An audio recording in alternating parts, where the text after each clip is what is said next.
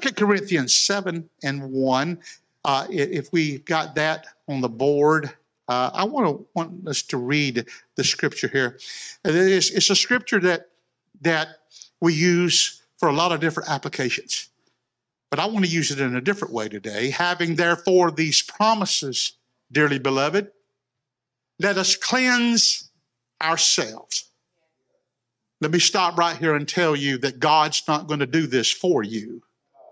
You're going to have to do it yourself. Dearly beloved, let us cleanse ourselves from all filthiness of the flesh and the spirit. Notice that little s, that means your human spirit. Perfecting holiness in the fear of God. All right, notice this. When we're involved, it causes perfection in our lives. Now, 1 Corinthians 3:9. Couple that in your mind with this, 1 Corinthians 3:9. For we are laborers together with God. Ye are his husbandry. Ye are God's building. Amen. God bless you. You could be seated. Amen. I remember a little story years ago how a city slicker drove his car out on a farm and he passed by this farm and it looked so nice and there was a little road there, and so he pulled his car down that road and the old farmer was on a tractor and he pulled over on the side of the road, walked over to the fence, and the old farmer could tell that the man wanted to say something to him. And he said, "Can I help you, sir?" And he said, "I was just admiring your beautiful farm here today. It is so beautiful." He said, "Man, God has really blessed you." And the old farmer says, "Yeah, he sure has. But you should have seen this farm when God had it all by itself." Now see, there's just some things in my life that God's not going to do for me. He put a man in the garden, but he also required the man to till the garden. We are laborers together with the Lord. And whenever God fills me with the baptism of the Holy Ghost, if I can be cognizant of the fact that now I'm just starting here. God's filled me with his spirit. And now I've got to walk in newness of life. And Paul said, till Christ be formed in you. And so there's a message to that all by itself. But the fact is, Paul is telling us that we must cleanse ourselves of all filthiness of the flesh and of the spirit. This is an effort on my part. And notice this, that holiness is not perfected in my life until I participate in it. God is holy, but he says, "Be ye holy." Now, we don't get that way just because we got the Holy Ghost. We get that way because we've made up in our mind to live for God.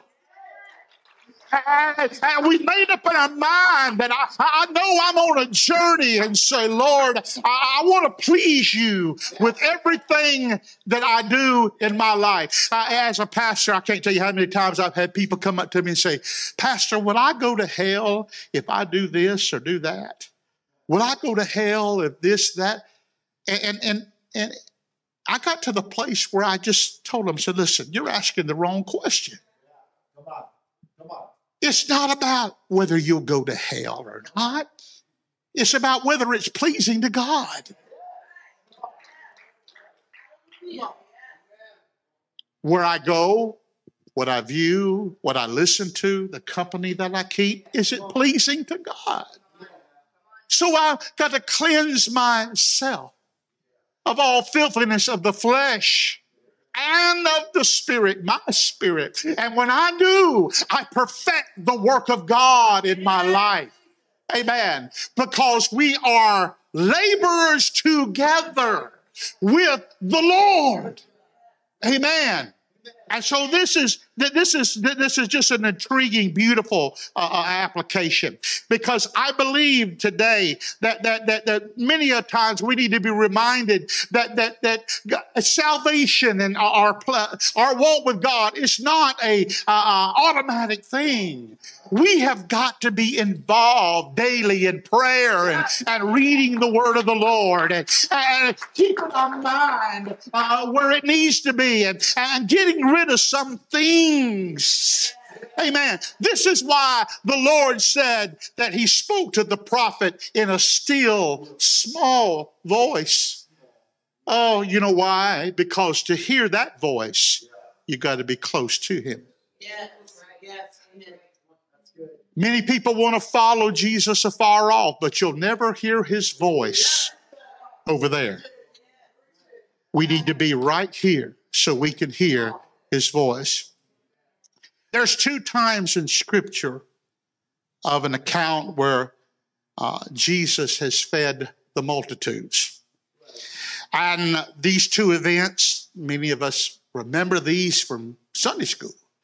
There was one time that he fed the 5,000, and there was yet another time that he fed 4,000. And with the 5,000, all they had was 5 loaves and 2 fish. And with the 4,000, the Bible says all they had was 7 loaves and a few small fish. It's like the writer is emphasizing the inadequacy of the congregation. Amen. And here is Jesus. He purposely has brought them out of the city. He brought them away from Chick-fil-A. In and out. Praise God. The best kept secret in America. In and out. Praise God. He brought them away from Cracker Barrel. He brought them away from Whataburger. He brought them away from all these things. Come on. And they are inconvenienced. You know, they're pre-apostolic, so they're thinking about eating, you know. And so they're there. And it's time for lunch. And the apostle or the disciples says, Master, we need to take care of the people here. And so he purposely puts them in a position of need. A lot of times that whenever we find ourselves struggling, and we find ourselves in a particular time in our life, many times we're quick to say, the devil has done this to me.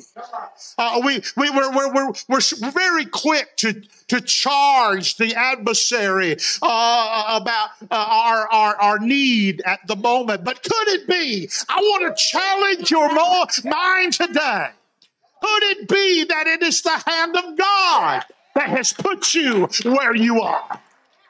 Could it be that you are feeling and going through what you're going through today because he wants you to rely on him? Praise God. Amen. So let's don't blame everything on the devil. I'm telling you, the devil's not as powerful as you make him out to be. Greater is he that is in us than he that is in the world. The devil can't do anything to you that he don't get permission first. Amen.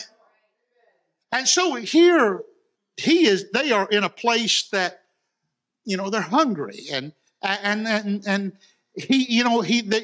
writer is reminding us that we are not enough. We are inadequate. And you know, here, nobody in this house is enough. Can I say it bluntly? There is nobody in this building that is very spiritual.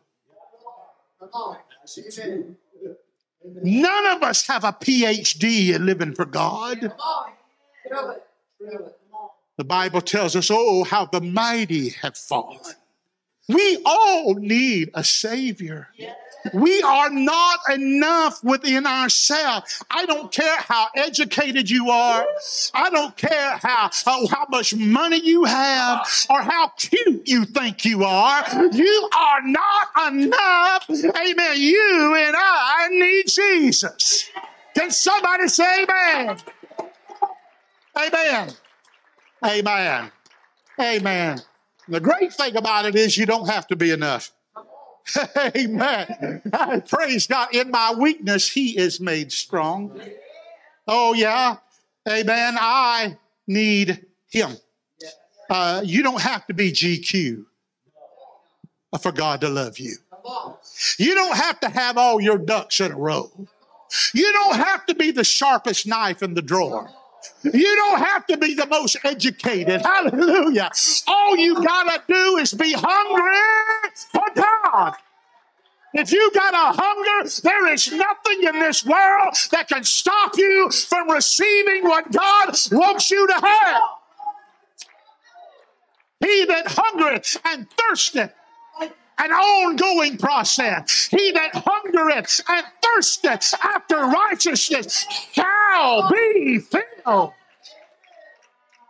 Glory to God. Amen. Amen. Amen.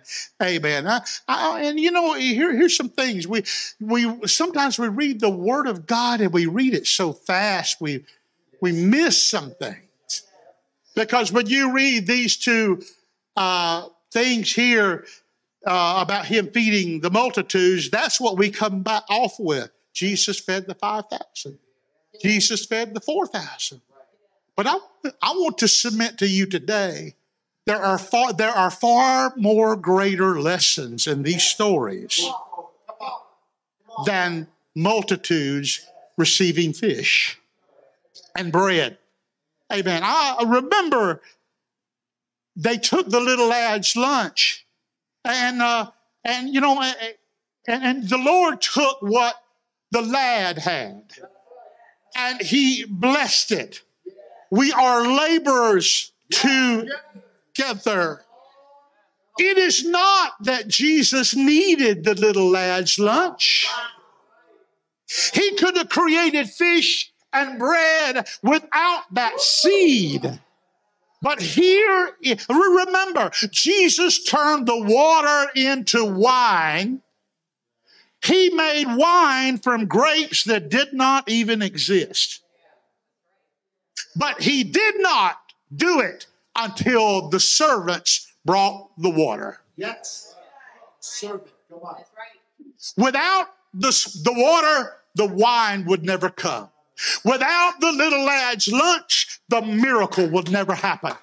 Without you and I being invested in our own miracle, amen, we will never go to the next level. Many of us sit in church and we expect miracles to just fall in our lap. That's right.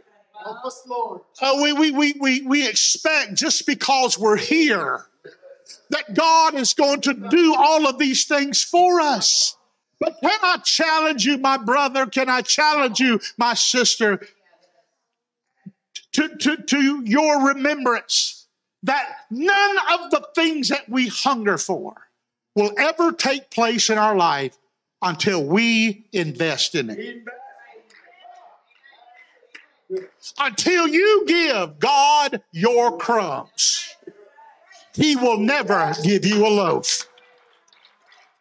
You may say, well, I don't have much to offer. That's wonderful. Come on, that's enough. Well, you may say, I'm on a fixed income. I can't afford to pay tithes. You can't afford not to pay tithes. You know, if you can only pay $1 a week in tithes, God sees that. If all you made is $10 this week, tithe. I still got my daughter's first tithing envelope. And she wrote in her little baby handwriting, she said, there's 4 cents in this envelope. She paid her tithe on that money she got. Amen. Because we taught our children at a young age. Yes. Amen. You cannot expect God's best if you don't give him your best. We have got to be invested in our miracles. Yeah, now, if all you want to do is be religious, you don't have to do anything. You can just sit and say, okay, that's a pretty good sermon. I like the music, and go home and be like you always were. But those of us that have made up in our mind that we want to go to the next level, we have learned that we must invest our mind, our heart, our talent, our treasure into the kingdom of God. Amen. Praise the Lord. Amen. And so it's God's plan that we give him our time, our talents, and our treasure. And until we give him all that we have, we will never have enough. In other words, we must be invested in our miracle. Yes. Now, I want to kind of change lanes here. Will you read about the accounts of the multitudes being fed that are recorded by Matthew, Mark, and Luke? Their account simply says this, that after they had eaten, they collected the fragments into baskets. Now, first thing, when I first noticed this long years ago, I thought, why does a God that creates the heaven and the universe from nothing, what does he need with fragments? But he tells his disciples, collect up the fragments. Now, this was before the days of refrigeration. What's this about fragments? And then again, to make things even more interesting, when you read the same account in John 6 and 12, it says this, when they were filled, he said unto his disciples, gather up the fragments that remain, that nothing be lost. Wait a minute. Not only did he want them to gather the fragments, he wanted them to make sure that nothing went home with them. He wanted to make sure that he's already provided the fish, the whole fish and the whole bread. And he wants them to give him their discarded things. And so he says, don't just gather the fragments, but gather all of the fragments. Fragments, what are fragments? They're things that are torn and they're things that are ripped apart. I want you to know today that he is mindful of the fragments in your life. Yes, come on. He is mindful of the rejection and the hurt. He's reminded of the pain that you've experienced before you came to God and sometimes even after you come to God. God is a master of dealing with fragments. He knows what to do with fragments when I don't know what to do with them. Amen. Amen. Every one of us has got a little something we can stand up and tell. And I just briefly let you know, when I was 8 years old, my mom and dad got a divorce. And it was an ugly divorce. And they were both alcoholics. My mother, she remarried. She married a man that was in the Navy. And for the most part, my stepfather was better to me than my real father. But when I was 10 years old, back then, if the phone rang, you could pick up the line on the other end of the house and you could listen. Yeah. Amen. And so we were living in a mobile home, and I soon realized that it was my dad that was calling. I was living with my mother and my stepfather, and he was an alcoholic too. But I got on the other phone, and I picked up the phone, and I heard my mother and father arguing on the phone. Back then, child support was only $15 a week for one child. And my mother said, Pat, if you don't catch up that child support, I'm going to send this boy back to you. And my dad said, don't do that. I don't need that. I'll come up with the money somehow or another. I was 10 years old. And I hung up that phone realizing that neither one of them wanted me. I was a meal ticket. And I can't explain everything. The Apostle Paul said he was called to be an apostle, not on the road to Damascus, but from his mother's womb. God had his hand on me before I even knew he had a hand. God was dealing with my heart. He saw me. He knew me before I knew him. He saw the little boy that was in agony and torment, and he saw the end from the beginning. I didn't know. I didn't have any idea what is happening. But somehow or another, I don't even remember crying. But inside of me, I said, I love me if nobody else does. I care about me. Now, where did that come from? I don't think it come from me. I believe it was God dropped that into my heart. How many people are in this city today that are the next Sunday school teacher, the next praise singer, the next minister, amen, that are sitting on a bar stool today, that are strung out on drugs today, amen, but God has got his hand on them. Amen. How much more should that wake us up to go through our city and touch lives and love on people, amen, and put our arms around people and treat people with the love of God. But I said all that to say this. You see where I am today. And it was not because of anything that I could manufacture myself, but it was the hand of God. Jesus saw me. And when I got the Holy Ghost, I had to struggle. I struggled with it. I struggled. Why did my mother not want me? Why did my father not want me? And then I matured in my walk with God. I gave it to God. I put it on the altar. And the Lord helped me to understand that they loved me the best they knew how. Yes. They were dealing with their own demons. Yes. They were addicted, they were drug out. They didn't realize possibly what they were even doing.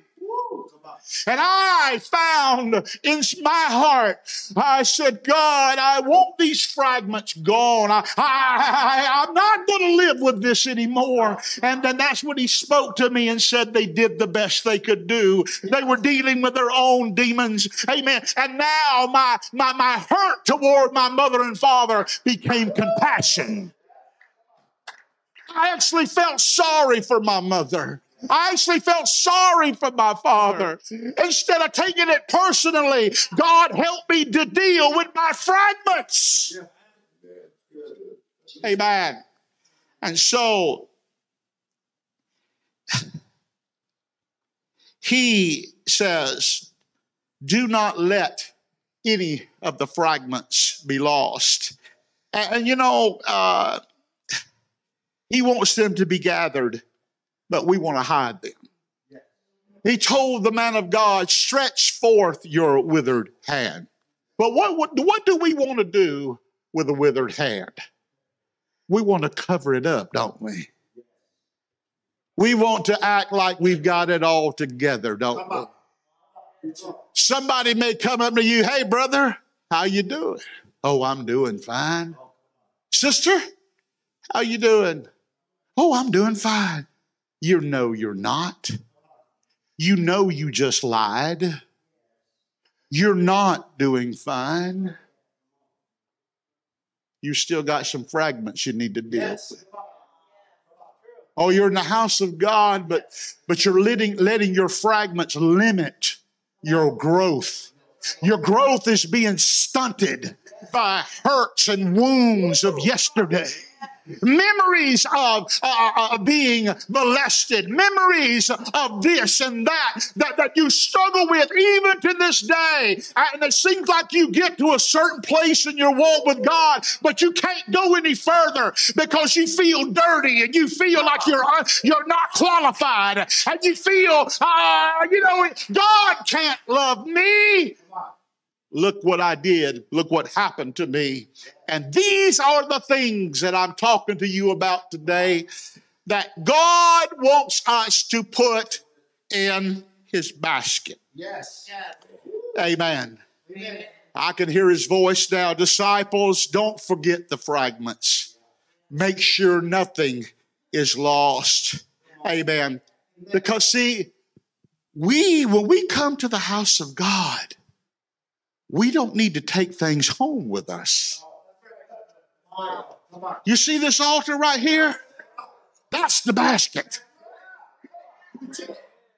What you went through was real, and the pain that you experienced was real. I'm not trying to make short of that at all. I understand, my brother, my sister. I know what you went through is real, but here's what I'm telling you today: do not allow it to destroy your walk with God and stunt your growth. Amen. To becoming everything that you need to be with God. Bring it to the altar. Walk into the house of God and say, God, I got some things I need to put in that altar. Lord, I got some things I need to put in the basket. Lord, I refuse to walk out of that door like I came in. I refuse to carry these hurts, these wounds, these bad attitudes, these resentments, these jealousies, these envyings. God, I refuse these chains. And Lord, I'm going to put them in the basket. Amen. Today, I want us to take inventory. It matters what you leave here with. Yes. Yes, it does. Yeah. Hey, man, I don't know what. Let me tell you something. When I was 9 years old, we had a next door neighbor that loved me more than my mom and dad did, and she said, do you mind if I take your son to Sunday school? They said, take him. Go ahead and take him. And so on Sunday morning, she would take me to Sunday school. It was a phenomenal church. And I watched people. I've always been a watcher of people. And I noticed that these people told the same jokes that my mom and dad told. I noticed that after church, they would gather out on the steps of the church and they would do things that mom and dad did. And I remember somebody had a wedding at the church, and there was 2 bowls of punch. One was over here and one was over here. And I'm just 9 years old. I'm thinking, I'm 7 years old. And I'm wondering, man, why 2 bowls of punch? And I found out the reason why, because this one over here had vodka in it. This is over here. This is the ones that wanted to take communion, and this is the one over here that done took communion, and they didn't need no more. And I thought to myself, dear God, you mean this is what Christianity is all about? And see, as a young boy, I said to myself, listen, there is no difference between this and what I deal with at home. Yes. And here's what I said to myself. I said, self, I know how to go to hell. And if I'm going to go to hell anyway, I'm going to do it first class. I'm going to go on a skateboard. Praise God. I made up in my mind, if I'm going to go to hell regardless, I'm going to just kick up my heels and I'm going to do it right. Amen. And that's what the Apostle Paul said. He said, now that I've come to God, I'm determined that I'm going to be just as great a saint for God as I was when I was out there for the devil. And so See, that's what religious did to me. Now, if you really want to, well, I won't get into that. But let me give you another example. At the mouth of 2 or 3 witnesses, let every word be established. Amos 3:12, probably one of the most abstract verses in the scripture. You read this and you think yourself, wow, my goodness. Amos 3:12, thus saith the Lord. As the shepherd taketh out of the mouth of the lion 2 legs. Get this picture. Now, I don't know about you. When I read the Bible, I see videos. Hey, approved videos. Hey, praise God. As the shepherd taken out of the mouth of the lion 2 legs or a piece of an ear, so shall the children of Israel be taken out. Jesus.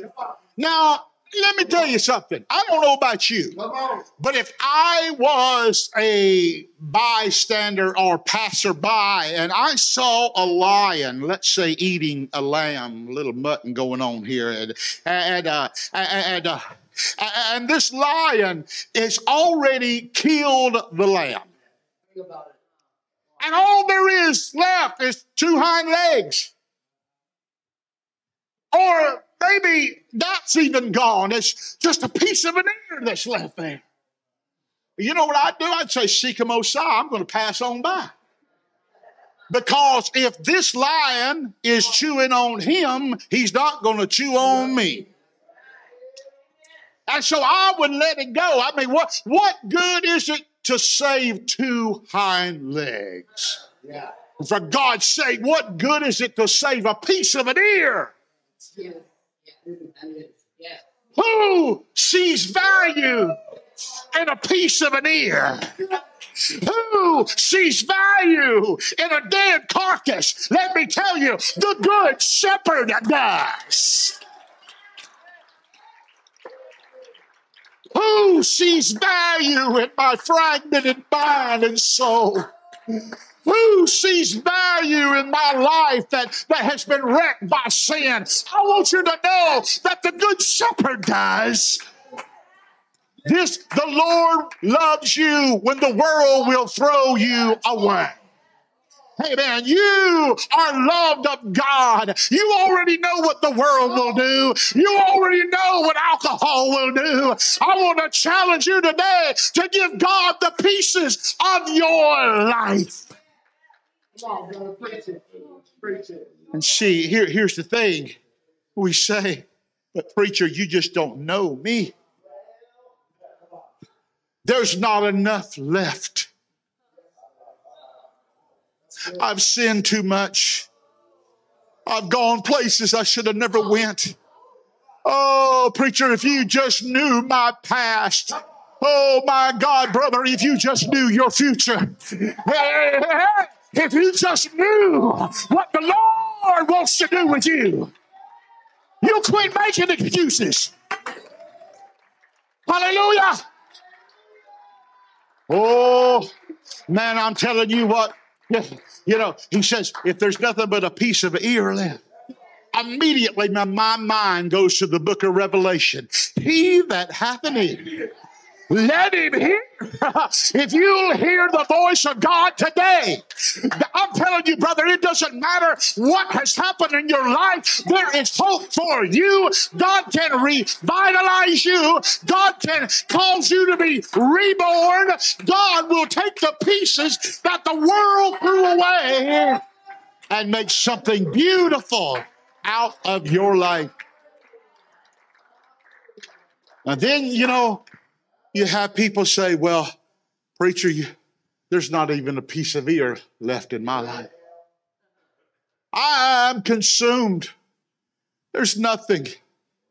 I don't have anything left. You're talking about hind legs and a piece of ear. Let me tell you something. God's got you covered. Yeah. And he's also got your excuses covered. Yeah. Because Jesus said, or the Lord said, I'll give you beauty for If there's nothing left in your life but ashes, he said, bring it to me. Bring me the ashes. Bring me, amen, the things that are so ugly, and I will give you life. Right. Amen. But here is the kicker. Come on. Come on. He's not going to reach into your pocket and take it.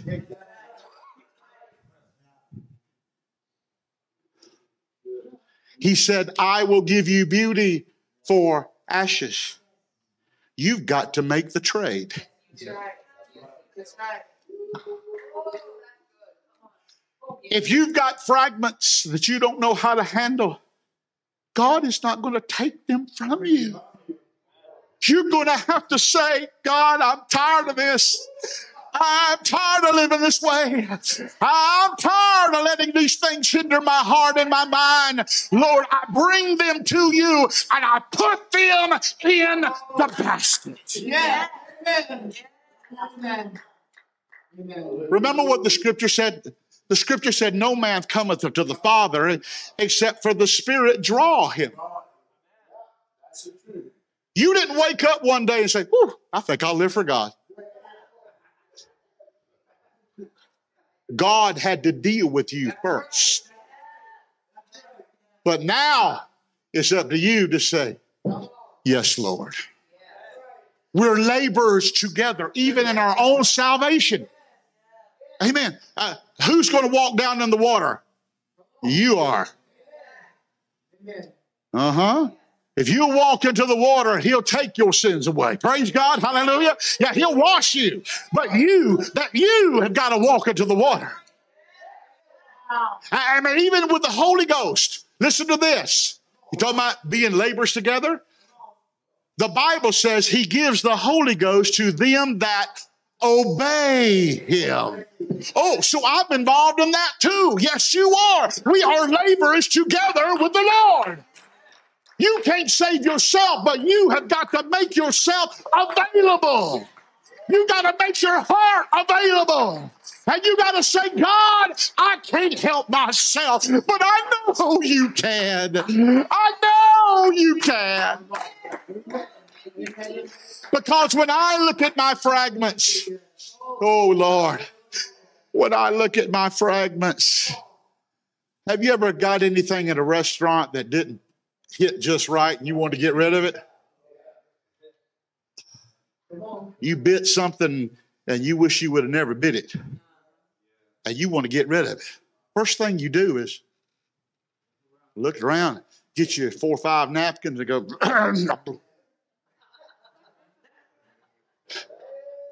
whenever I look at my fragments, it sickens me. Yes. When I look at my past and the things that I've done, Yes. I don't want nobody to know about that. Everybody's got some skeletons. It's up to us to get them out of the closet Come on, that's right. That's right. That's right. and put them on the altar. Yes. Amen. When the world looks at your fragments, what does it do? Have another drink. But my heart is broken. Smoke this, pal. You'll forget about your heart. Come on. Huh? Right? But you don't understand. My heart is so broken. And they'll laugh in your face. Yeah. Come on. But there is a God that loves you. There is a God that will never laugh at you. He loves you today. If you're watching online today, I want to challenge you. Whatever it is hindering you from going to the next level in God, you need to rid yourself of it. Amen. One other example that in Scripture, you know, we read about the valley of the dry bones. And he asked the prophet of God, can these bones live again? And he said what I would say, thou knowest, O God. I have no clue. Good answer. He's a politician, probably. And But when you read, we all know the story how the bones came together and the sinew and all this and all that, and there was an exceeding great army. But read on later on in that chapter. Do you know one little factor that I think contributed to that miracle? The Bible says that the bones were gathered in the valley. Jesus. Oh, Jesus. I've got to gather my bones. I've got to gather my broken heart. I've got to gather my rejection and my molestation and my I've got to gather these things like wild cats in my life. I've got to gather these things. I've got to gather this and say, God, here it is. I leave it at your feet. That's right. And Lord, I'm not going to walk out of that door with it. Amen. I'm going to walk out of here in newness of life. There is nothing that can hinder me but myself. There is nothing, amen, that can cause me not to be used of God other than the fact that I don't apply myself. Come on. Hallelujah. Praise God. Amen. Job had to do this. Yes. Job 42:10, and the Lord turned the captivity of Job when he prayed for his friends. Now you can read something into that scripture because he had hurt a long time before he prayed. Yes, he did. Yes. Yeah, he did. 3 of his buddies that he thought was his best friends were ridiculing him. And Job lived with hurt. And Job lived with rejection. And Job lived with, my God, I know I haven't failed God. And here's my best friends putting their foot on my head when I need them the most. Yes. But he came to a place in his fault with God that he prayed to them for abusing him. And the Bible says when he prayed for his friends, God turned the captivity of Job. When he prayed, he hadn't already always been there, but he got there. And here one last thing I want to bring to you today. And like I say, what kind of child do you think Jesus was? I think he was a lot like us, but I also think he was a little weird too. I mean, what 12-year-old says, you find him, he's wandered off, I must be about my father's business. Can you imagine saying that to your mama? Yeah, my mama would have said, well, you're going to be about my business when I get you home.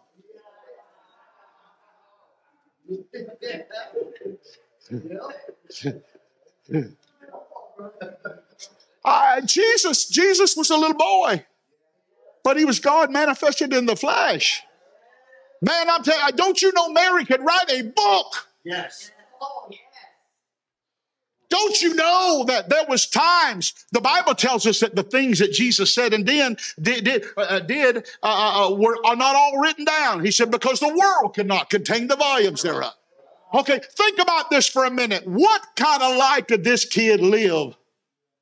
Just think about the great fish that swallowed Jonah. Think about that dude when he was a tadpole. Think about him when he was a minnow.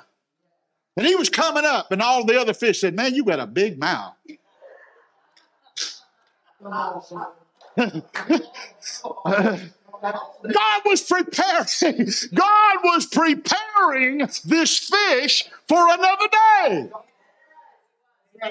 And here's Jesus. He's just a little boy. He's wanting to shoot marbles. Anybody remember what marbles is? He's wanting to do all this stuff, but he's God manifested in the flesh.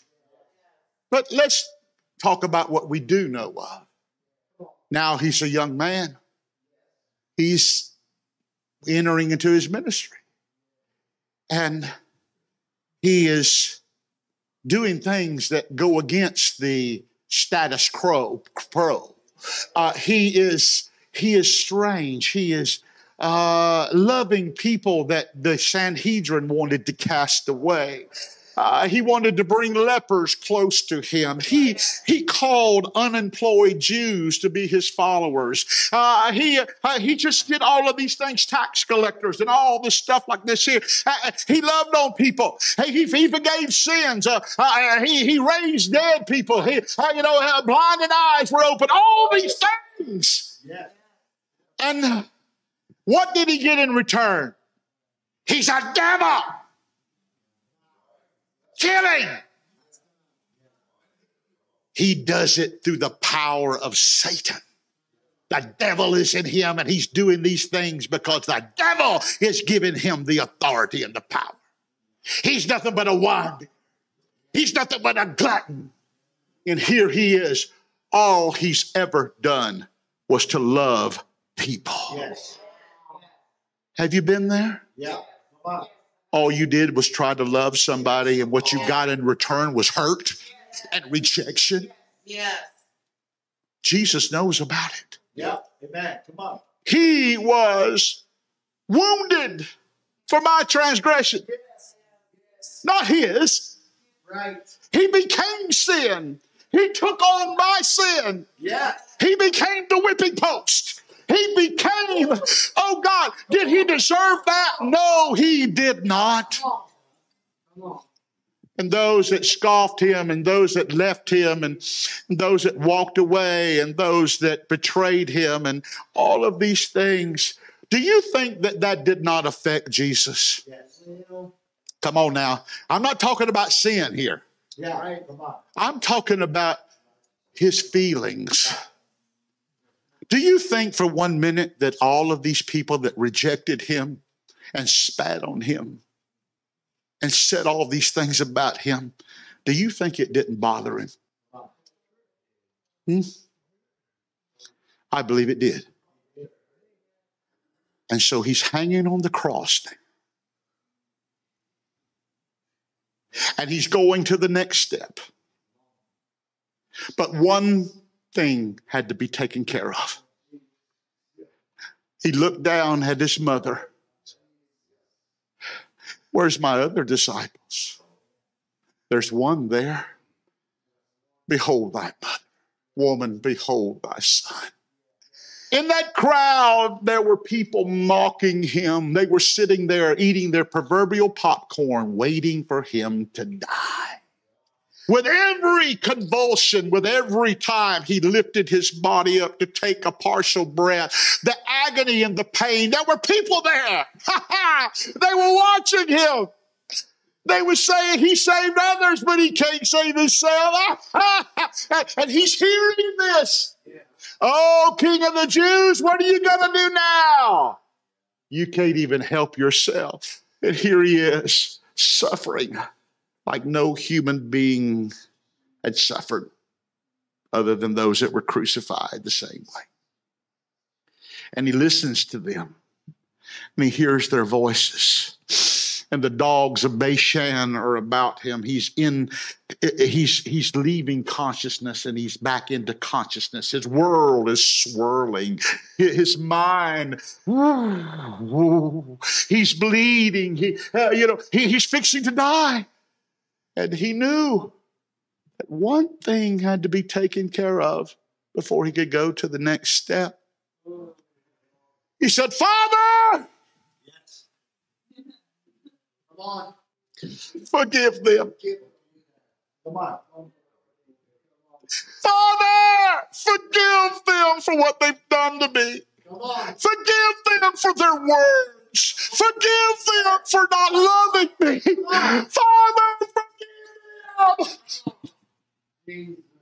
For they know not what they do.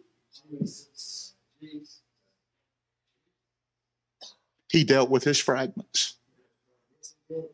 Every one of us have to deal with them. Is there somebody that you cannot forgive? Come on. Come on. Come on. Come on. Is there someone that you are allowing to have control of your heart even today? Yes. They hurt you 20 years ago, and you're still letting them have power. Come on. Come on. before you ever go to the next level, Please. you're going to have to pray for your friends. Before you ever go to the next level, you're going to have to ask God to forgive. Yes. You've got to bring your fragments to the altar.